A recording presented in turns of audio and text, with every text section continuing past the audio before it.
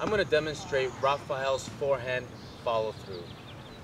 Once he hits the ball, instead of the usual follow through across the body, he hits the ball and the follow through happens over the head and it comes back around.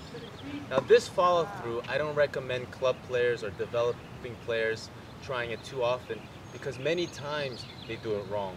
Instead of making the contact in front and following through, they make the contact too far back and then they follow through this way.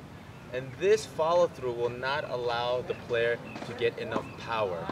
So the way Rafael hits it, it's a regular forehand. He sets it up and then the contact point happens way out in front.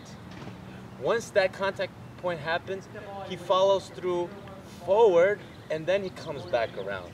Again, the club players or the developing players, they hit the ball late and they just try to follow through up this way instead of having the racket go forward and come back around. So that makes a big difference in the power and spin.